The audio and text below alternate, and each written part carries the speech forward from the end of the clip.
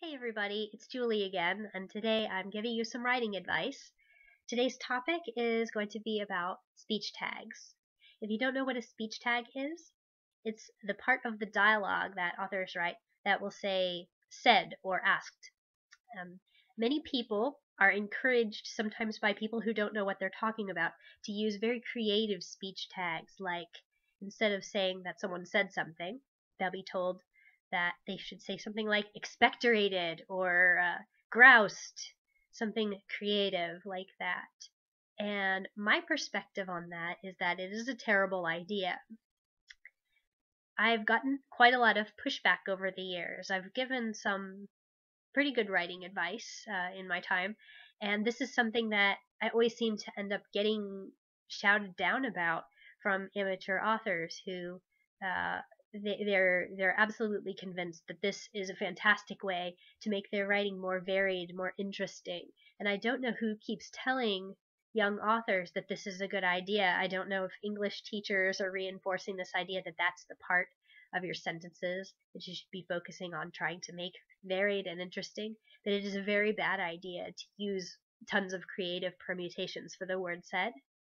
And I'm going to go into 5 reasons why I think that that is not a good idea and that you should get out of the habit of using creative permutations for the word said as soon as you can.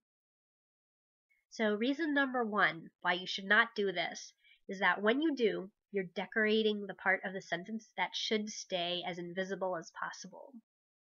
When you're decorating the said words, you are putting in your narrative voice, and unless the narrator or the storyteller is supposed to be a character, we should really hear from you as little as possible. We should be letting the character's dialogue set the tone and set the mood. And so when you're throwing in these attention-getting words, trying to make things interesting, you're missing the point of which part of that sentence should have the focus. You need to try to get out of the way and stay as invisible as possible. So when you're making those words very colorful and very flavorful, you're distracting us from what we're supposed to be paying attention to. So ordinarily, that's pretty unnecessary. When you have something like an apology and the person says, I'm sorry, you don't need to say apologized so and so, because we already can tell that the person said, I'm sorry. Therefore, it's an apology, it's unneeded. And we need your voice to be in that sentence as little as possible. Number 2, your character's ways of speaking should be distinct enough from each other that you actually don't need speech tags that often. There are, of course, exceptions to this because sometimes you do have to tell us who's talking straight out, tell us who is using the microphone right now. But ordinarily, in real life, you can generally tell who's talking even if you don't have the extra cues of, say, the pitch of their voice, the tone of their voice, the flavor of it, the accent. So you should try to pull from conversations that you've heard in real life, trying to figure out, okay, how is it that I can tell these people apart when they're speaking? And try to filter that into your writing. Some people will develop an over-reliance on, say, a catchphrase or an accent, and I recommend not depending entirely on those things, even if they're an authentic part of the character and they're in there. You can look at, say, a chat conversation between 2 or more people, any 2 or more people, and you can see aspects of the way of the choices that they make in their sentence structure and their word choice that helps you figure out who's talking. Maybe they speak more academically. Maybe they tend to throw a lot more like and into the way that they speak. The way that different people speak can tell you a lot, and readers will pick up on it. You don't have to lead them around by the hand and emphasize who's speaking all the time. So you may actually need fewer speech tags than you think you do in the first place. Number 3, we should generally be able to tell how the dialogue is being said based on what is being said. If your dialogue is written well, we should be able to hear it, and we shouldn't have to wait until we get to the end of what is being said to be told how it's said. We're going to pick up on that if it's well written. So chances are, if you think that we need your little street signs all along the way to explain what we're seeing, then what you really need to do is pull back and try to make your characters more filled out and paint your scene more effectively so that we can understand the context without having you standing there telling us how everything is said. If we understand your characters and we're really invested in the way that the scene is coming together, we're going to be able to feel that mood, and we're going to be able to understand how everything is being said without adverbs, without so and so said angrily.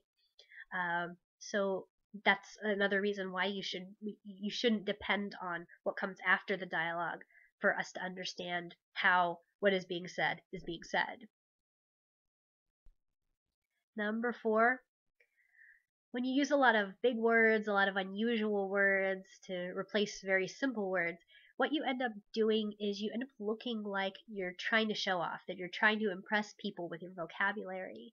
And the message that that sends to publishing industry professionals is that it's an early warning sign that you're probably an amateur, and you don't want to set them off thinking in that direction about you. So it's best to pull away from trying to use these fancied up versions of the word said when just said or no speech tag will do. And number 5, on the rare occasion that those words are appropriate, if you overuse them, you're going to pull away from the power and the impact that those words have when you really do need to use them. So every once in a while, it is going to make a splash to use a very specific and a very powerful word to tag your speech.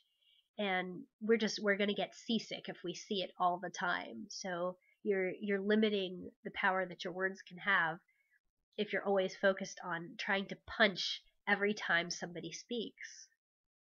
So you might say at this point, Julie, like, when can I use speech tags other than said and asked? Isn't that incredibly boring? Well, what I would say is that you should only tag your speech with something other than said or asked if, say, the volume might not be completely apparent by what is being said. You may want to tag it with whispered or shouted or yelled. That's fine. Also, maybe tone, such as he said sarcastically. Maybe you can't tell from context that the person is being sarcastic, and you may tag it with that. But other than that, it's very rare that you're gonna want to distract us with something other than said or asked, or something that gets out of its own way, because sentences are not Christmas trees. They don't need to be decorated.